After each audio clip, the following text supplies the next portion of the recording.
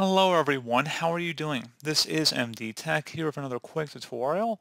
In today's tutorial, I'm going to show you guys how to resolve the task scheduler failed to start error message with an event ID number 101. So this should hopefully be a pretty straightforward process here, guys, and without further ado, let's go ahead and jump straight into it. So the first thing you want to do is open up the search menu, type in security policy. Best match should come back with local security policy. Go ahead and open that up. On the left side, you want to select Local Policies and double-click on it. And then do the same thing for the User Rights Assignment folder, so double-click on that. On the right side, you want to locate a value that says Log On as a batch job. Right here, and double-click on it. Select Add User or Group. Select the Advanced button, and select Find Now. Locate your user account name from this list here, and select OK. And then you want to select OK again. And now you want to select Apply and OK.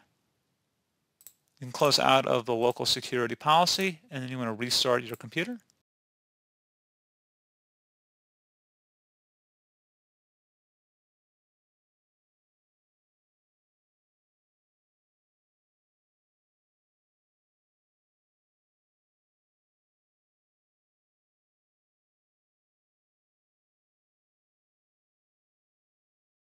And one final thing you want to look into here as well would be to open up the search menu, type in Services, Best Match, should come back with Services. Go ahead and open that up.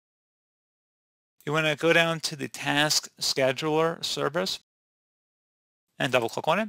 Make sure Startup Type is set to Automatic and Service Status is Running. If neither of those values or one of those values is not true, you want to make sure Startup Type is set to Automatic and Service Status is Running, and then you would select Apply and OK if you had any changes to make, and then that should hopefully be about it. So pretty straightforward process, guys. Do hope I was able to help you out, and I do look forward to catching you all in the next tutorial. Goodbye.